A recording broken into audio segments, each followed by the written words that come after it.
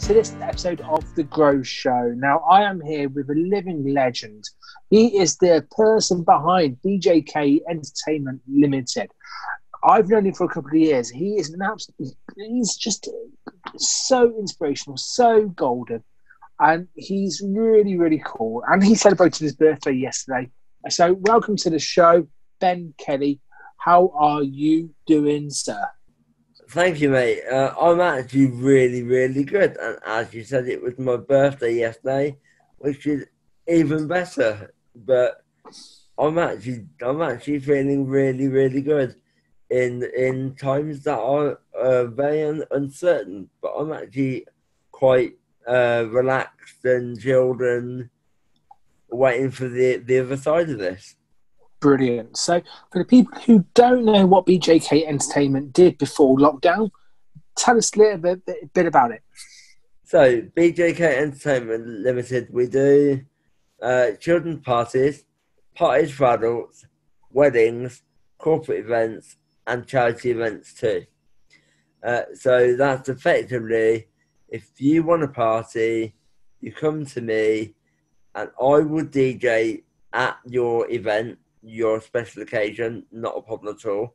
But also, if you want a singer, a band, any kind of entertainment, live entertainment, I will happily sort that out for you.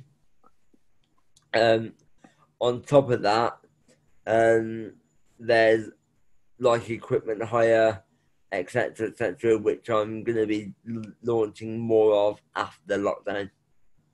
Cool. So, I'm guessing lockdown's not been very kind for your business. It's totally stopped it. Literally, as soon as we came into lockdown, I think it was the 23rd of March or something, my business literally, they just took a rug under my feet, and literally income went right down to zero. Wow. It's big. You've heard, people hear about it, but they don't necessarily see the people behind the business. Absolutely. Were you how did you deal with that? Were you expecting it? Was I expecting it? Well, obviously not, 4 weeks out, but the general kind of, the way the lay of the land was kind of going, did you have it in mind that you might have to do it? But no, not at all. 23rd of March, I think it was. I was like, yeah, okay, coronavirus, something's out there, something affecting people the way it is. Obviously, we've learned more as we go along. Mm-hmm. And I have thought, that's okay, it won't hit me. Everybody's probably thought that. And then it got worse, and it got worse, and it got worse. And then the government shut the country down, effectively.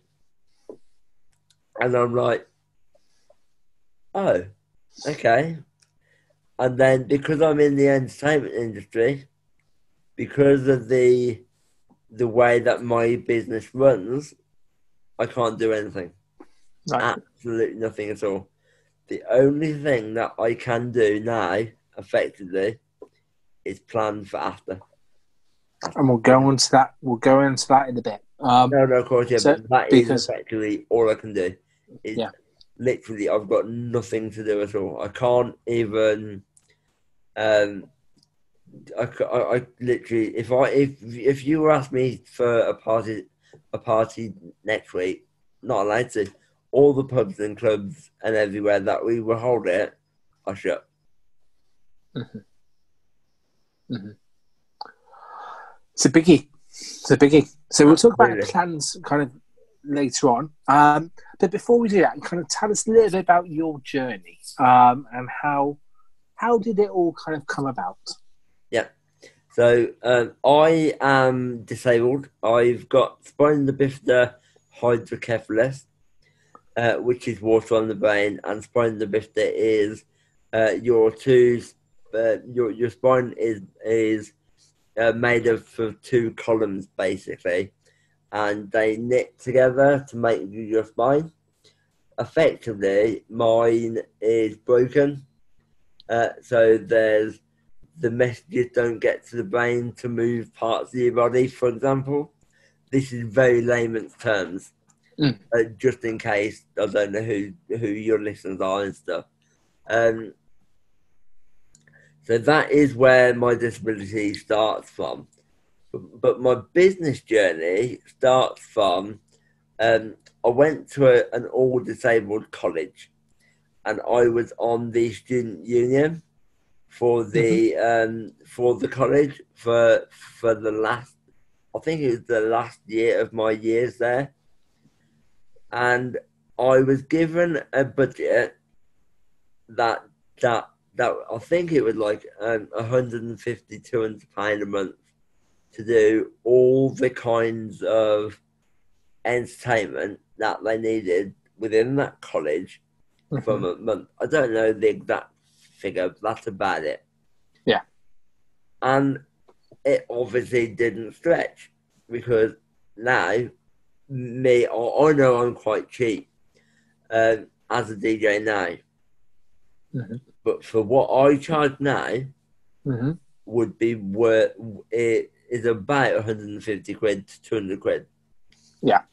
That, with their budget, would do 1 week. What are the kids going to do for the rest of the month? Yeah. That's one night. So I took it back to the principal. I said, that's just a laugh. Not a chance in hell for it to be that low. I need something like £1,000 a month. So I thought, you know what? I'm going to take this on my own head. I went back to her. I told her to I told her to triple the budget. Give me the money. I will buy DJ equipment, and I will be the resident DJ for the college. So I did that. Everybody loved it. And then I thought, right, well, I need that. That's great. I know what I'll do. I'll charge people a £5 to get in, recoup the money back, and give it back to the president of the college. And then I'm like, I've got a great business model, and then I then can build up money for future events or future things that we want to do and things like that. Absolutely, the college had a budget for that. But I thought, well, if I can do it within the student union, it's a win-win. Now, the thing that I really, really, it frustrated me, and I could get out. I was on, the college is National Star College in Cheltenham, and it's built in the middle of nowhere. It's in the middle of fields and stuff. Beautiful scenery and everything. Really is nice. And it really is a centre of excellence. I'm not knocking it at all. But the problem is the people that are living on site don't have the ability to get into town, because you've got to jump on a bus, which was running once or twice a week at the time, or jump in a taxi, which cost a tenner each way to get to town. Yeah. So I was the only source of entertainment. So I put on a disco every Friday or Saturday night throughout the year, and people paid a £5 to get in, and I would play their favourite songs, and, you know, the typical nightclubby situation, but on the college. On the college grounds, in the sports hall, and people loved it. When you see somebody who isn't meant to who is medically not meant to walk, talk, or communicate, suddenly you see their face light up, and they're jumping for joy. in their chair that they're not meant to be moving out of. What is that all about? Mind blowing, isn't it? That's a mind blowing moment. It's crazy. I was just like, I seen a little spark, and I was like, you know what, I want that. And then I left college and I went to the Prince's Trust, and I basically did a bit of DJing with them for a course to learn how to DJ properly. That they also put me on the enterprise course, which gave me the business acumen, how to run a business properly. And they also gave me a loan to start my business off, a loan or a grant, I can't remember which, but it was $2,000, $2,000 to get me going. And that got me going 7 years ago this year, because now we're in 2020, aren't we? So yeah. So that was brilliant. That got me on the straight and narrow. That got me somebody behind me. And I obviously started with friends and family and bits and pieces. And the one thing that I love now is when you do kids' parties, when you do weddings, they come and thank you. Money to me is nothing. It really isn't nothing. We need to be paid for what we do. But if I get a thank you, that's worth £1,000 or more. It really is. And we've had this conversation before, haven't we, about this? Because we're both on the same page that if we could do it all for free for everybody, we'll do it. Because, you know, I think I asked you once, what was your why? And you said, I want to make people happy. I want to see them smile, you know. Yeah. And it comes across like that. Yeah, absolutely. If I've got a 5-year-old kid that comes up and hugs me and says thank you, I've done my job. Especially because you know, because we're friends, but I'm a wheelchair user,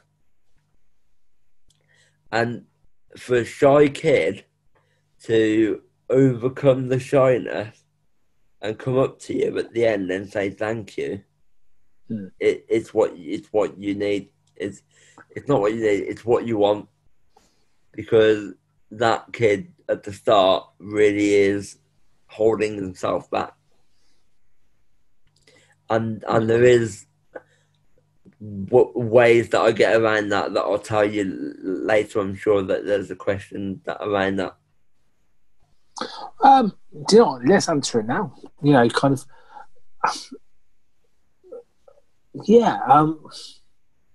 Yeah, well, let's go on to that question in a second. So, in terms of kind of the last 7 years, let's focus on the business a little bit more. How's your business changed over the last 7 years? Up until March the 23rd. Right, okay. So it was, to start with, it was me and my driver. And I'm not going to lie, I'm very reliant on that driver because I'm in a wheelchair, I can't set up and things.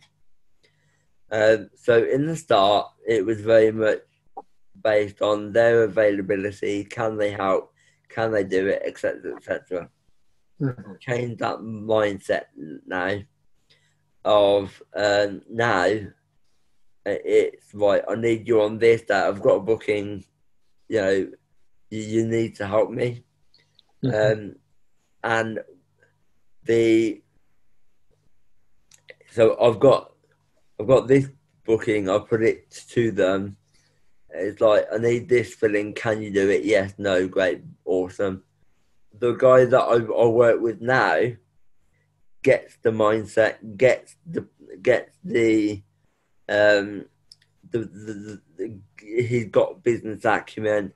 He's actually in a band himself, so he gets the business the business sense. He's got the the responsibility to go, actually, yes, I don't want to let you down, because if he lets me down, I let them down. And he's just so much more reliable.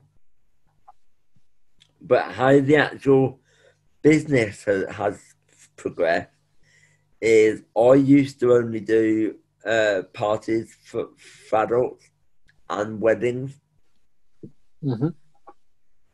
I then realised, actually, there's so much more fun in kids' parties. So I added that. And I love the kids' parties because, like, I get to be a big kid myself. But how I really started to build the business and build the following is the charity events. I used to do charity events totally free. I used to take the hit myself to get there with the petrol, etc., just for exposure. Mm-hmm. It's bizarre, and a lot of people disagree with it, etc. But it's a business. I'm not a charity. No. I help charity, but I'm not a charity. So now I have a charity rate. So I charge what I charge for all my other services, but I will have a lower rate for charity. And it is for the same amount of hours, etc. But it's just what it's basically cost price effectively. Yeah. And it fits into your why still. It fits into your why. You're still helping people, and you're still giving them access to the full abilities that you can offer. Absolutely. I would also, to add more value, because it's all about adding value, I would also throw a £50 voucher into their raffle. So I charge X, and then they get a raffle prize worth on top. So effectively, you're balancing that out effectively. I love it. Nothing stops you, does it? I just find ways of, you put a barrier in front of me, I've got the mindset that I want to get through the barrier. Yeah, I don't want to bring the podcast feeling down, but I've had lots of ups and turns, and I've nearly died, like, I think it's like nearly 10 times now, maybe more, throughout my whole life. I've had 24 brain operations. When it hits the fan, you start to realise, actually, there's so much more to life. And when you got that mindset, you get around any challenge, you really do. And this is why I called you an inspiration right at the start, because your mindset, the way you can focus, the way that you can come up with ideas around different ways of kind of doing that. Yeah. It puts you ahead of so many people, and we can learn just by listening to this podcast some really important, not just business lessons, but life lessons as well. So I want to thank you for that, because it's really important for people to hear that. And you mentioned about bringing the podcast down, and I don't think it does. I think that gives relevance to you, and actually that shows people this is where you are, and this is what you're still doing after all that. And one thing that I would love to do is kind of bust some preconceptions here, because you are an example of someone who is running a business, who has a full life, but you still have a disability. If you don't mind me asking, has that always been the case? Or, if you don't want to answer, please tell me to shut up. I'm more than happy to. No, I will. The thing is with me is I've been through so much stuff in my life. If I was, in my opinion, I'm not saying everybody is, and it's probably the wrong word, but if I'm arrogant enough to go, no, I won't answer that, I haven't done my job properly. My hypothetical job. I have been through what I've been through, so why don't I educate? Why can't I educate? So seriously, any question you've got around what you need to ask in terms of my disability and what I've been through, Well, I'm totally open. Well, from my point of view, people, it's going around to that boy who comes up to you for a hug. Yeah. You know, some people might well have a preconception. Actually, why would I do that? Or the boy might be a bit afraid to start with, but you know that might then soon become apparent. Actually, there's no need to be afraid. So the question is, and I'm formulating in my mind as I'm saying it, by the way, is how can do people?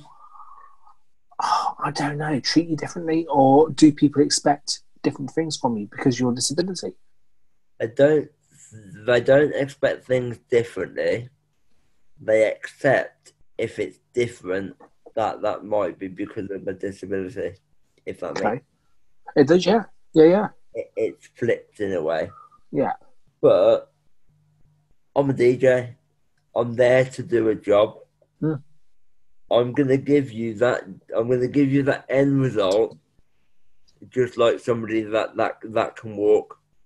Yeah. So I turn up at an event. I have somebody driving me about because I can't drive, and I have somebody setting me up. So I talk to people in the room and I ask what they want, etc., etc. Because I very much, I turn my attention to the customer, because a lot of DJs that I know will turn up with a set list and that's what they plan and that's what they will play. Mm-hmm. Things might change. I tailor the party to that customer or to that customer's friends, etc., etc. So I don't let my disability get in the way in terms of delivery. Brilliant. And let's kind of rewind to the 23rd of March. Your business pretty much closes, as you've said, your business closes down.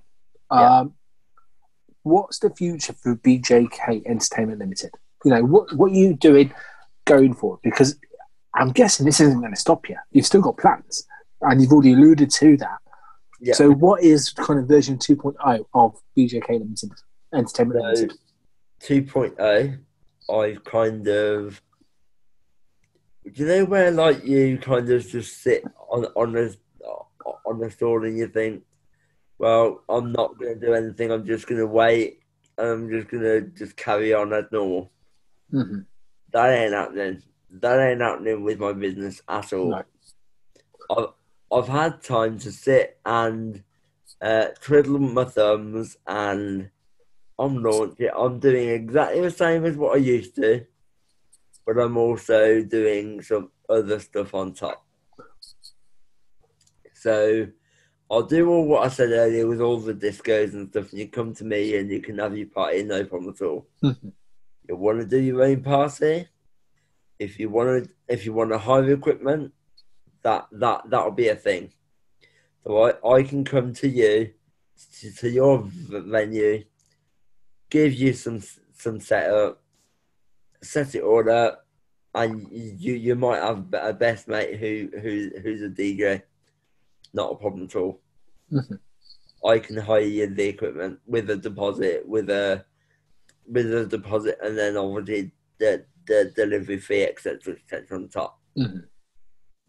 We might be in lockdown. I'm not going to put dates on it, but for another 6 months, for argument's sake, you've got a 5-year-old kid that wants a party. It's got, at the moment, we're up to 6 people, I think it is. That's it. We're recording it on the 9th of June, 6 people at the moment. Yeah. Yeah, it's about six or so. But then I'm like, so what I'm doing now is I'm thinking, like, we're going to be locked down for, let's call it 6 months. What can I do? Party in a box.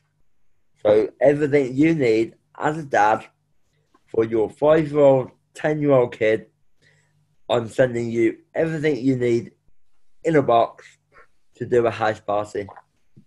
I will then also, you can either do that with your own music, with the stereo, etc. But I also, going back to the equipment hire, I can also hire you a portable speaker. And I've got portable lights now as well, which I can either put on a bookshelf or I can put on a tripod in the corner for you. I say me, I meant my helper, but you know what I mean. The company. I'm also thinking long term, when this is all lifted and we can all celebrate again and we can all go back to what is going to be the new normal, we're going to have BJK Entertainment Limited presents the lockdown after party. So nice. Because my business goes from Staffordshire down to Wiltshire and Somerset, because that I don't like to add on petrol for people. People don't like to add on. People don't like to see add-on costs. So within that area, I can keep my prices to what they are. Mm-hmm. So that's about 6 different counties within that bracket. So I'm doing six lockdown after parties, one per county, and we're going to go all out, and we're going to bring everybody in, and we're going to ticket it.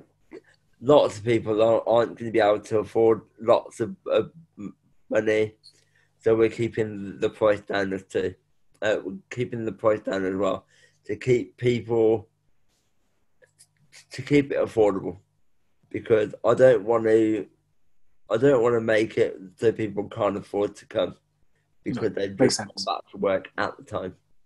I love it. I love that idea. And do you know what? It's one of those things that if you hadn't have said it, that's one thing that should have been suggested to you, because you've got a reach that so many people would love to have with kind of the geographical locations. Yeah. Do you know what? It's time to celebrate. So I love that idea. We've sadly come to the end of the podcast for now, but we'll catch up again another time. Before we finish off, there's 2 things I'd like to ask you. And I asked every one of my guests the same question at the end, and that is, what is your final thought? So what is the one takeaway you want the listener to go away and either start doing, start implementing, or have a different view on it? So Ben, to finish off the show, what's your final thought? My final thought would be, don't worry about disability. So from my point of view right now, you're fit and healthy. Yeah. Mm-hmm. So, but you don't know what's around the corner. So my real final thought is, you can do anything with any disability. Even if you lose the use of your arms and legs, you've still got a brain. Still put it to use. I've had to adapt what I would do to do what I do, but it doesn't stop me. And that's why I wanted to get you on the show. So thank you very much, Ben, for that final thought and for the whole interview. If people wanted to find more information about you and your business, how can they? This is your chance to throw out any social media links or website details. So, at the moment, I have a website, but I'm constructing it. Nice. That is www.bjkentertainment without an S hyphen ltd.co.uk. Nice. And I'm guessing you're on all the socials as well. I am. and I've got to be honest with you, I've got my account deactivated yesterday for apparently spamming because it was my birthday yesterday. So I'm not going to let you know that one, I'm afraid, because I don't know what's happening with my account right now. Chances are you'll probably have a 7-day ban, and then you'll be okay for when this show ends. But anyway, I've already had a 30-day ban, so I think we're. You've heard it here, folks. This could be the first person who's banned from Facebook on the Grow Show. Ben, thank you so much. Please, everyone, check out his website, and let's have you on the show again. In about a year's time, when we can look back at it and talk about the lockdown parties and go from there. But Ben, thanks for your time today, and take care, buddy. Absolutely no problem at all. Thank you very much.